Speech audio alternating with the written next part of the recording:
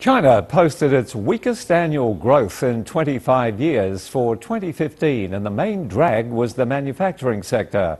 However, the 6.9% GDP growth rate is considered in line with China's target and is coupled with underlying structural changes. Our reporter Xiao Cheng takes a look at what's urgent for China's long-term economic goals. No major surprises for China's 2015 GDP figures. 6.9% annual growth is the slowest since 1990, which is in line with the government's target of about 7%. December was a cold month for the economy, capping the weakest fourth quarter growth since 2009 global recession. But authorities say the structural shift is encouraging.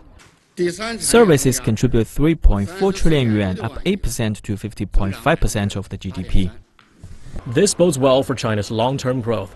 But currently, the significant decline in the Rust Belt industrial sector is likely to keep the economy trending slower in the next 5 years. China is switching tack on supply-side reforms to tackle overcapacity more aggressively. Managing the policy tilts is key.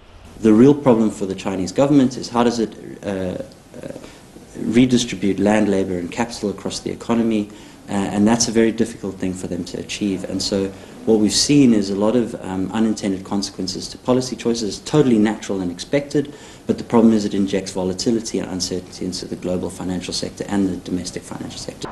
And that's also vital for highly indebted corporate and local government sectors to sail through the hardship. That tells Chinese banks they have a tough job to fulfill. If you want to get banks to allocate capital accurately, you need them to then be able to price risk accordingly. And if I look across the Chinese economy and I say, is money priced effectively? I would say probably not, it's underpriced. China's central bank is likely to cut interest rates further to shore up growth, but that will put even more downward pressure on the Chinese yuan. The PBOC has been combating yuan bears on multiple fronts, but analysts still see a weakening bias for the currency. We anticipate that around 2020, the exchange rate will probably be around the 6.4 range. Right now, it's devaluated a lot and it fluctuates a lot, but eventually it will bounce back a little, and we think it will end up around the 6.4 range. Analysts say China's monetary and fiscal policies really need to be accommodative at this delicate juncture. They strengthen that Beijing needs to find a balance between giving the market more say in economy and managing the downside risks accordingly. Xiao Cheng, CCTV, Beijing.